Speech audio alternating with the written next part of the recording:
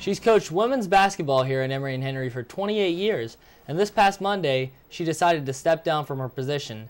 Today, I have her on the set with me, Coach Joy Scruggs. Coach, thanks for coming on. You're welcome. Great to be here. I'm glad to have you, and like we mentioned, you stepped down last Monday from your position. What prompted you to do that? What was your decision-making process behind deciding to step down? Well, a decision of that magnitude, like you said, after 28 years is probably too lengthy of a process to recount here, but I think, you know, just having the opportunities to teach full-time and some of the exciting things that are going on in the curriculum here at Emory and Henry now were big factors in that decision. How long had you been considering? Is there any timetable on that? I mean, I know that the first time I really thought about it was last fall in faculty conference, and they were talking about the curriculum changes, and I thought, man, wouldn't that be great to get in on that and you know, think you don't have any more room on your plate, and then just, you know, was able to think about making some room on the plate. So that's, I guess, part of the process.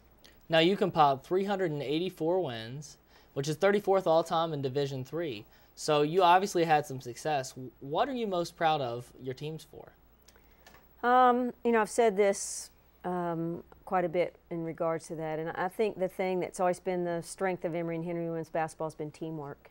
And that's the thing that you're proud of, when you can take a group and they maximize each other and become more than, you know, what anybody thinks they're capable of. And I would say anybody that's watched Emory and Henry women's basketball over the course of years, or the ODAC coaches would probably echo the same thing. Teamwork's been, you know, what's been our strength, and to me that's, you know, something I'm proud of.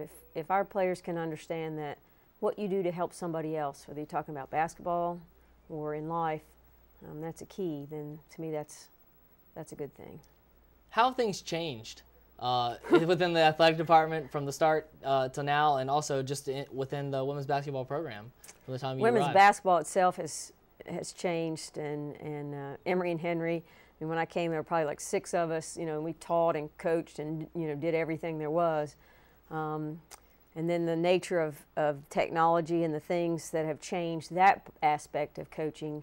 You know, when I came, you might play somebody and you didn't know if they'd won their last game or not. There's just no way to find out. You know, if you didn't have access to a newspaper in their area, you wouldn't know.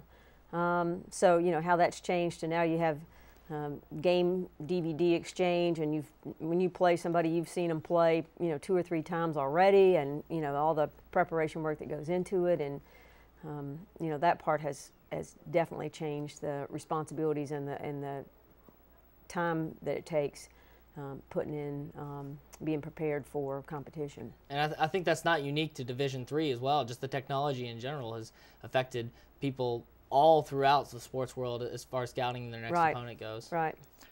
Coach, what will you miss most about your coaching job, or what will you miss least? I'm not quite sure I know how to answer either one of those. Let's see, because like I said to you earlier this week when we talked, I think most people have come up to me and pointed out. At least. Most people haven't even asked. They've said, "Oh, you won't have to do this anymore or that anymore or whatever," you know, and that's not it. I think the thing that you'll miss the least are the times when you know, we didn't perform up to what we were capable of. Those kinds of things that were frustrating. You probably miss those the least, or when, you know, young people make decisions that weren't very good decisions. Those kinds of things. Those kind of situations you miss the least. And I probably what you miss the most, or I'll miss the most, are just the opposite end of the spectrum. When you have players and they perform and like I said, the teamwork, and they maximize each other, and they're successful, and the satisfaction that comes from that, you know, that's something that will be hard to find in any other aspect of my life. Well, in regards to what you'll miss the least, what was your most trying moment as a coach here at Emory and Henry?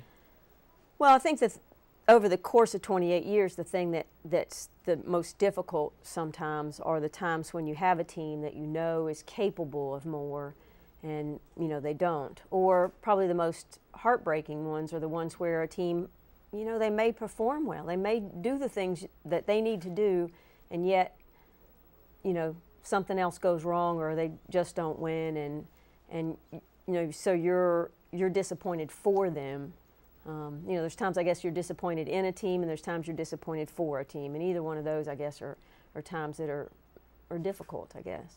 Well, for this team right here, they obviously have a lot of talent coming back. A lot of players like Alex Lyons and Sarah Petty that have been in the system for 3 years. What kind of a job is the coach that is going to succeed you going to get? What kind of job is she going to have from day one? How easy is it going to be for her to compete? Or he. Or who he. knows? Or he. I don't know about the, you know, answering how they're going to compete. I just know it's, you know, I felt fortunate when I came here 28 years ago, you know, to be at a place like Emory and Henry, and the people that are here and your colleagues that you work with, and being in the ODAC with those coaches. I think the blessings of being in a place like this and those factors will be the overwhelming positive for the person coming in. Yeah, they're fortunate that they have players with great experience coming back. You know, so they have those advantages too. But being at a place like this, I think, is the number one, you know, advantage that a new person coming into this position has. Well, what makes it so special to be a coach here at Emory and Henry? It's a close-knit community, but is it close in the athletic department as well? And what are the real benefits of being a coach here? I think because you're allowed to, you know, you're allowed to do the things you want to do. You can emphasize what you want to emphasize. You know, you can have opportunities to be successful, and it's a great place. You know, so people sometimes who aren't very familiar with athletics will say, I don't know how you recruit, and you think, well, you know, fortunately we have something tremendous to offer people, so that's, you know, that's a plus. I don't know, I probably haven't answered your question at all. Well, it obviously is a great place to be. If nothing else, it was ranked on the Forbes top 100 list. But for the players that are in the system right now, how do you think their futures, you know, look right now as far as basketball is concerned? You know, you mentioned that you don't know how competitive they're going to be next year for their coach, but you know, these are a good group of players, right? And they all have experience, right now. I mean, you know, everybody that's in a coaching change situation has to have their attention drawn. You know, here comes somebody new. We have no idea what they're going to do. I may have started every game my whole career here. I may not have had the opportunity I thought I should have had in the past. So, you know, anytime there's a change like that, it's a new opportunity for all of them. So, you know, they have an opportunity to be successful and be able to compete. Well, Coach, you have anything else to say? I think you ask about great memories, and I think the things that stick out are I mean, you can remember games and those kinds of things, but you remember the people and the things they were able to achieve in those situations, and the things that they've gone on to do, you know, beyond Emory and Henry and beyond basketball. What their experiences here as a student and as an athlete, and the ways that prepared them to be successful later on. I mean, those are the great things.